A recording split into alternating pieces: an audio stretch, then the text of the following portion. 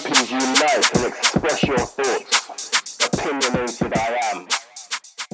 I'm going to stretch myself out for this one. Welcome to another episode of Opinionated I Am. Do you know, a few months back, I started watching a lot of these videos on YouTube where people do pranks, and some of them are absolutely hilarious and awesome. But then I started seeing a pattern amongst idiots who do these prank videos, and I didn't find it amusing at all. And in fact, it was something that really made me question why. Tell them that it's human nature. Why? Because they do it that way. You're doing your videos for views. Some of you have carved out a marvelous career out of it, and so you need to make it more elaborate. But where the fuck do you people get off? And especially Americans, who I'm going to address, you know, where do you get off doing some of the things that you do? Dear white people, knock, knock, knock. It's me, your friendly neighborhood black man. Dear white people, this one's for you. Why the hell do you deliberately put yourself in danger, provoke a reaction for views by going into black neighborhoods or targeting black people, and specific black people that you know are going to react by saying stupid things that sound like, "What's up, my nigger?" Or, "Do you want to punch?" Or, "I'll go ham on you." Listen, you may think it's clever, you actually may think it's funny, but when I watch you lot getting punched up, that's hilarious. But at the same time, it's quite serious. And so I'm trying to understand the thought process of putting yourself in danger just for the sake of clicks and views. If you're funny regardless. If you play a joke on someone, it's funny regardless, because it causes real reactions. But reactions that isn't targeting a specific race and using things against them to provoke a reaction. And when I watch these videos and I see the little skinny white guy getting punched up or running away going, "It's a joke, it's a prank, look, the camera's over there,"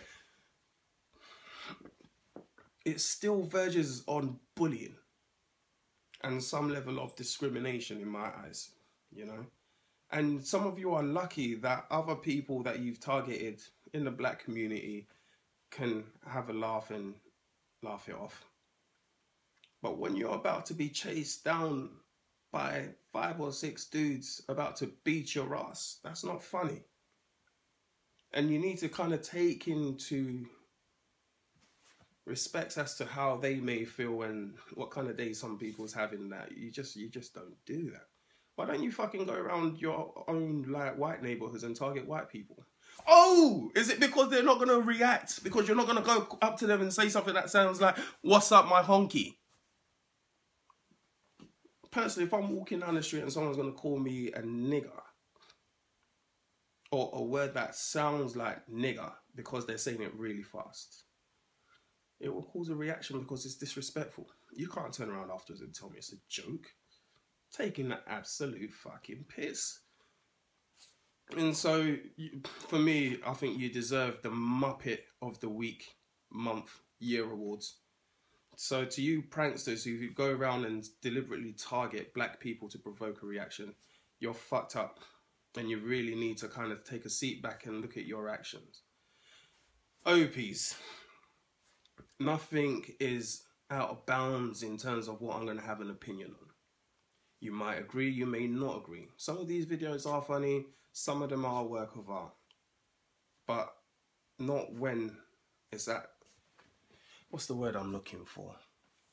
Not when it's at the cost of somebody else or someone's dignity and pride. It's not funny then. Okay, so you really need to watch what you guys are doing.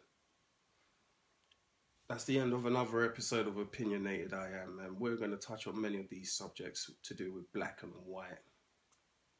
male and female relationships, hungry fannies, all of that.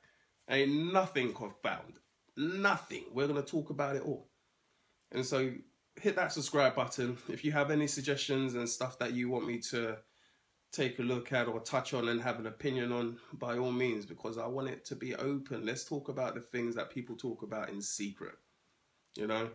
And so it's all about getting it out there and really seeing how other people feel.